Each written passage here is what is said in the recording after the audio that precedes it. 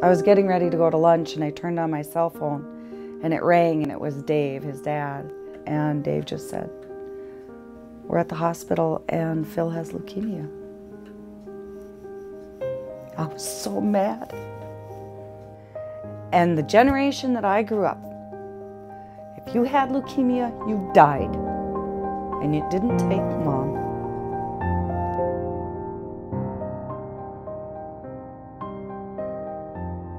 I just went in for a routine checkup, and the doctor came in and said that my white blood cell count was way higher than it should be. It probably meant that there was some kind of blood thing going on, possibly leukemia. Family doctor basically, just hands you a piece of paper and says you have leukemia. How can they just tell you that you have leukemia? It's just that easy to change someone's life. First chemo wasn't successful. I went in again for another round. That wasn't successful.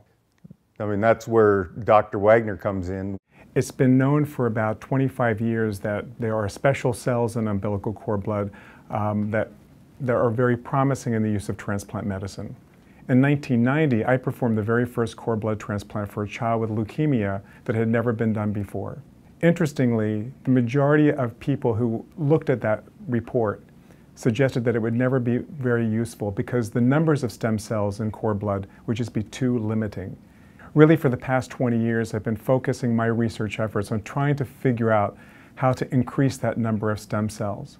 Our goal, which was to double, maybe triple the number of stem cells, was far exceeded by this chemical we call SR1. SR1 may revolutionize the practice not just of cord blood transplant, but all of transplant medicine.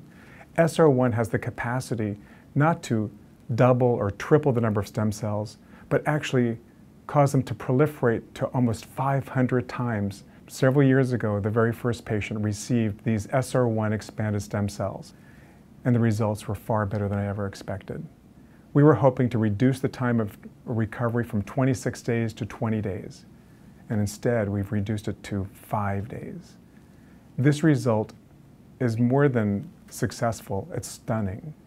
I had the option to be a part of the research program or whatever that they were doing, and honestly, after being in the hospital and having to stay there and being sick and stuff, like a few days makes a huge difference to get out early.